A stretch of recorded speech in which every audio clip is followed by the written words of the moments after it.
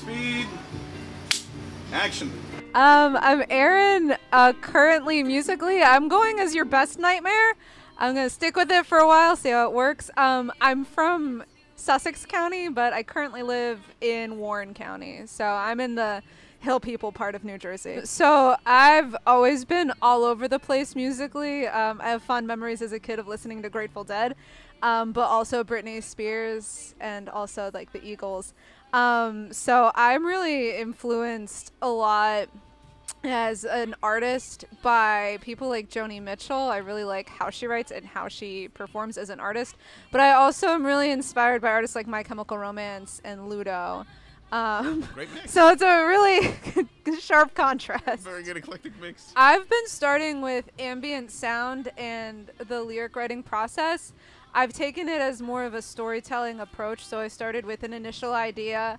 I wrote out my thoughts, I worked on it musically, and then I said, okay, well, where can I go from here? How do we get to this point in the story? And so I built it back and built it forward from there. So I've really taken to it as like a fiction writing process. I really like the connection that you can have with the audience. I did a lot of theater when I was younger, and I really like the opportunity to make direct eye contact with someone and share that moment. I think the experience you get to share with the audience is part of the performance itself. I'm hoping to get down to Philly for the World Cafe's open mic. It's in, there they go again. Oh, Ice Cream Man's here. Pew, pew. Let's try that again. Any shows coming up? Yeah.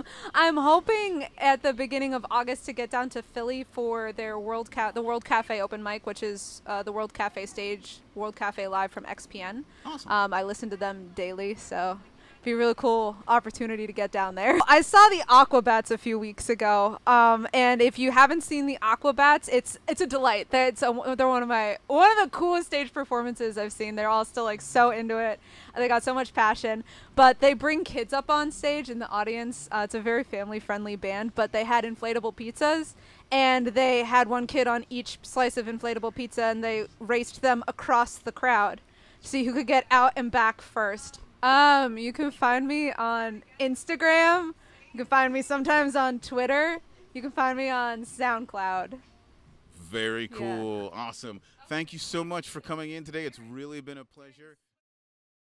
Into being a love that dips its toes into dreams that scare